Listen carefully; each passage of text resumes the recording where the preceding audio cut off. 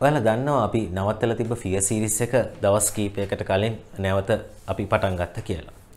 ඉතින් අදත් මම සූදානම් වෙලා ඉන්නවා.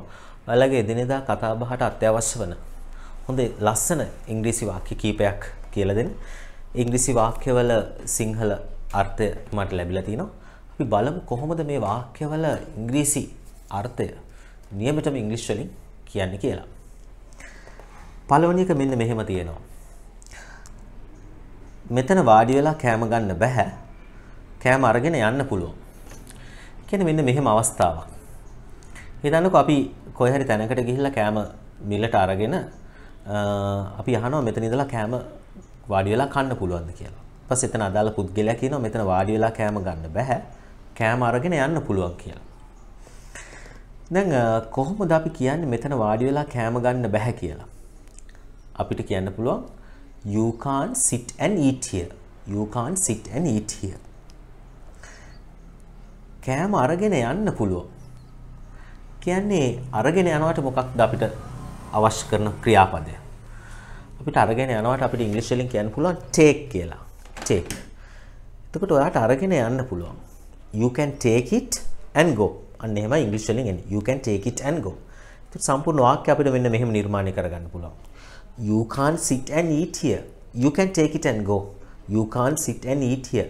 You can take it and go. අපි යමු දෙවෙනි එකට. එතනින් නැත් වෙලා ඉන්න. මම මේක කියන්නේම ඔයාගේ හොඳටයි. එතනින් නැත් වෙලා ඉන්න.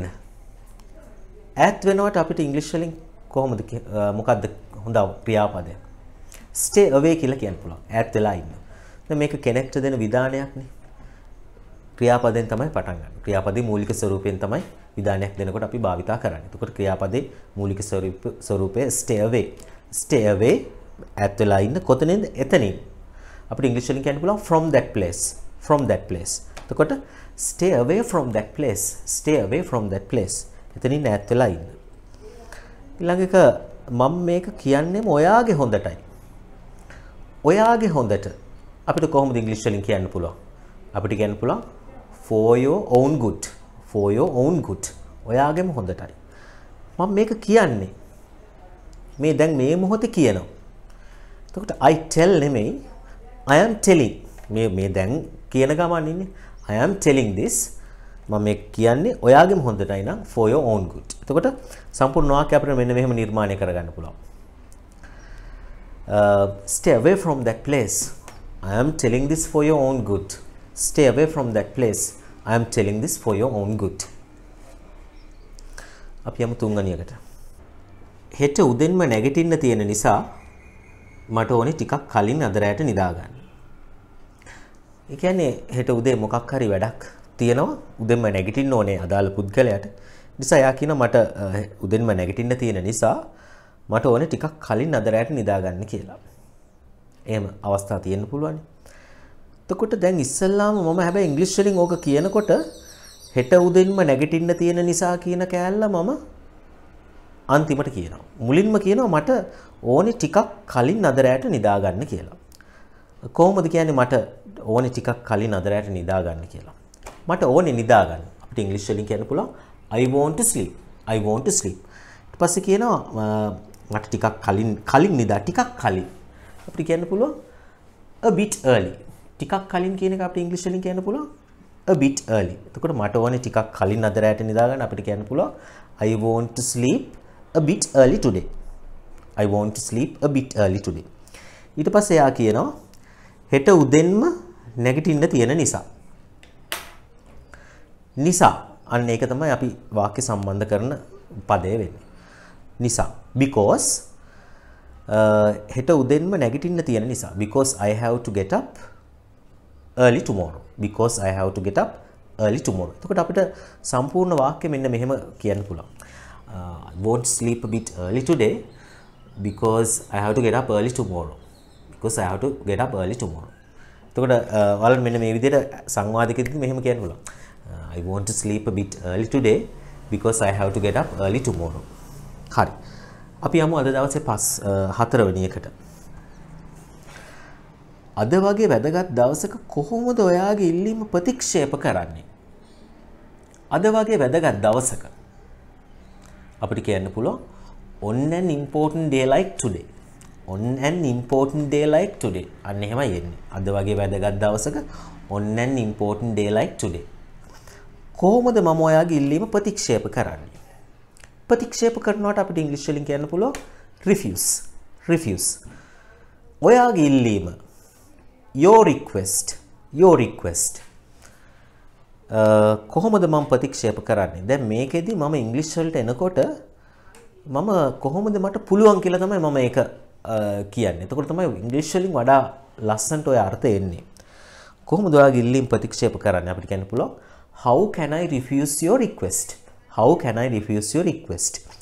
එතකොට සම්පූර්ණ වාක්‍යය අපිට මෙන්න මෙහෙම කියන්න පුළුවන්. අද වගේ වැදගත් දවසක කොහොමද ඔයාගේ ඉල්ලීම් ප්‍රතික්ෂේප කරන්නේ? අපිට කියන්න පුළුවන් on an important day like today, how can I refuse your request? On an important day like today, how can I refuse your request? හරි. අද දවසේ අවසාන එක. හරි විදිහට හිතන ඕන කෙනෙක් ඔය වගේ හැසිරීමක් අනුමත කරන්නේ නැහැ. හරි විදිහට හිතන ඕන කෙනෙක්. අපිට කියන්න පුළුවන් any right thinking person. Any right thinking person. හරි විදිහට හිතන ඕන කෙනෙක් අපිට කියන්න පුළුවන් any right thinking person. ඔය වගේ හැසිරීමක් අනුමත කරන්නේ නැහැ. අනුමත කරනවට අපිට ඉංග්‍රීසි වලින් කියන්න පුළුවන් approve. Approve. එතකොට අනුමත කරන්නේ නැත්නම් not approve. නමුත් මම not approve කියලා කියනවට වැඩිය ටිකක් අපි මේක සංකීර්ණ වාක්‍යෙන් සාකච්ඡා කරන්නේ disapprove කියලා කියනවා. disapprove.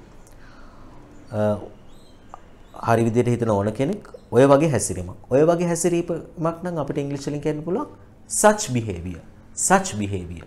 එතකොට හරි විදිහට හිතන ඕන කෙනෙක් ඔය වගේ හැසිරීමක් අනුමත කරන්නේ නැහැ. අපිට කියන්න පුළුවන් any right thinking person would disapprove of such behavior.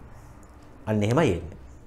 එතකොට අපිට සම්පූර්ණ වාක්‍ය සංවාදයකදී මෙන්න මෙහෙම කියන්න පුළුවන්. Any right thinking person would disapprove of such behavior. Any right thinking person would disapprove of such behavior. දැන් මේකේ would එක දැන් මේ ඇයි කියලා කාට හරි ප්‍රශ්නයක් මතුවෙන්න පුළුවන්. ඇයි මං would කියලා එකක් අරගත්තේ කියලා. ඇත්තටම would කියන එක තැනේ හැටියට අවස්ථාවේ හැටියට වෙනස් වෙන්න පුළුවන්. දැන් මෙතන would කියන එක දාන්නේ අපි hypothetical statement එකක්.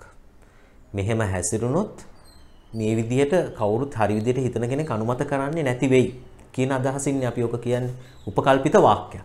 ඒ නිසා මේක උපකල්පිත වාක්‍යයකට බර අදහසක් තියෙන නිසා අපි would කියන එක දානවා. හැබැයි අපි හිතමුකෝ do you mind වෙනුවට අපි would you mind කියලා එතන would දැම්මොත් එතන would දාන්නේ ඊටත් වඩා ශිෂ්ට සම්පන්නයි. දැන් do you mind කියන වාක්‍යයත් ශිෂ්ට සම්පන්නයි. ඒ do you mind කියලා හදන වාක්‍යය. එතකොට ඒකට would දැම්මොත් ඊටත් වඩා ශිෂ්ට සම්පන්නයි. more polite and formal way. would කියන එක දැම්මා. ඊට ඒ අවස්ථාවේ හැටියට ඒක වෙනස් වෙන්න පුළුවන්. අපි ඉස්සරහට ඔය වගේ පොඩි පොඩි දේවල් ගැන සාකච්ඡා කරමු. හරි. එතකොට අද වාක්‍ය පහක් සාකච්ඡා කරා. ඉතින් අමාරු ඒවාක් තියෙනවා, බොහොම සරල ඒවාක් තියෙනවා. මම හිතන්නේ ඔයාලගේ දැනුමට අලුත් යමක් අද පාඩමෙනුත් එක්කව කරගන්න ඇති කියලා. බොහොම ස්තුතියි channel එකත් එක්ක රැඳිලා හිටියට. දිගටම වීඩියෝස් බලන්න. ඔයාලගේ යාළුවෝ ඉන්නවා නම්, ඉංග්‍රීසි ඉගෙන ගන්න කැමති යාළුවෝ ඉන්නවා නම් පුළුවන් ඔයාලට මේ වීඩියෝ එක share කරලා කොහොමද නිවැරදිව ඉංග්‍රීසි කතා කරන්න කියලා මඟ පෙන්වන්න මේ වීඩියෝ එක ඒගොල්ලොත් එක්ක බෙදාගෙන. හරි අපි එහෙනම් මේ වගේම හොඳ වීඩියෝ එකකින් තව දවස් කිහිපයකින් මුණ ගැහෙමු. බොහොම ස්තුතියි.